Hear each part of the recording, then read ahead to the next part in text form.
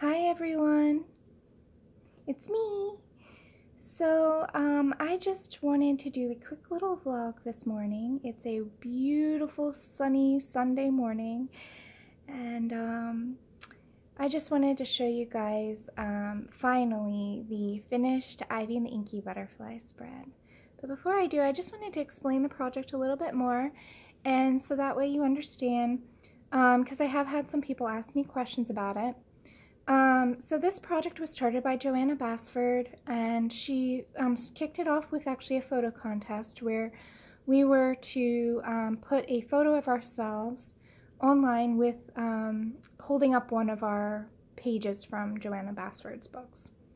And so I chose the jellyfish page, my first page I ever colored, and I posted that on Instagram, and she chose me as one of her featured colorists. So then what I did is I got the pages from Johanna, and she sent them in this nice little package. And then I went on, and over the course of like a month and a half, I went to color. And it probably wouldn't have taken me so long, except that there were a lot of things happening at that time. It was very busy for me. It was the holidays. I was also shipping and packaging and releasing my first ever coloring book. So I've had a lot going on, so that's why it took me a little longer than normal, but, I'm glad that I didn't rush it, or, you know, just do a quick job. I'm glad that I took my time and really enjoyed, coloring these pages, because I'm pretty happy with the final result, so that's great. And then, yeah, so now I will be sending them back to Johanna, and she is going to wait and get all of the pages from all of the colorists that she sent to, and then bind the book together into one big collaboration book. So I'm really excited to see everybody else's coloring and what the book looks like when it's done. So without any further ado, I just want to show you, I'm going to show you each page individually, and then I will then try to put them together in this video, like hold them up for you. Okay, so this is the first page.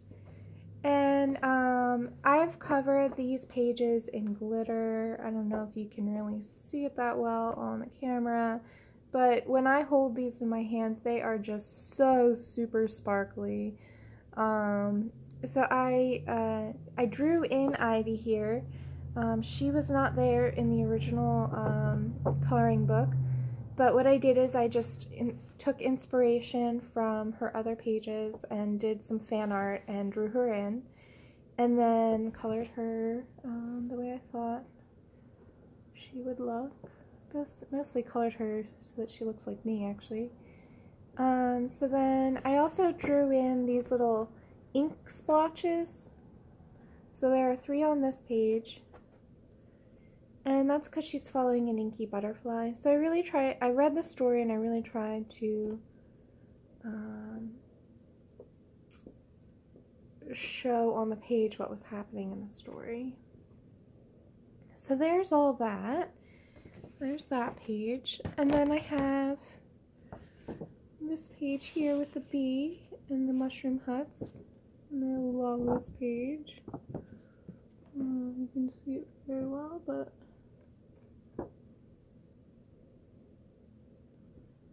there we go, there's the glitter.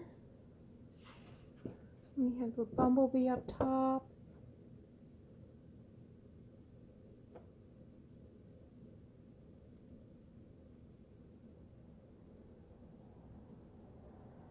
So you can see I just added glitter all over the pages, but I really wanted them to feel sparkly and magical.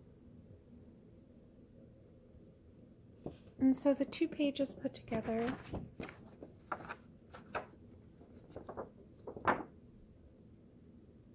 are like so.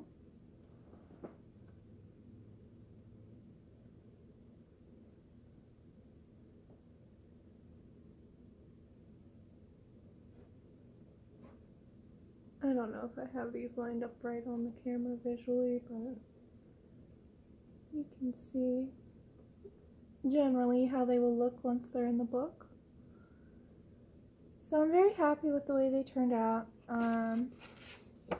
and I thought that this project was just so much fun. So yeah, thank you so much guys for watching, and I hope that you enjoyed this, and I hope to see you soon. So don't forget to like and subscribe and throw a comment if you have something to say. And thank you guys for watching. I hope you have a wonderful magical time coloring. Bye.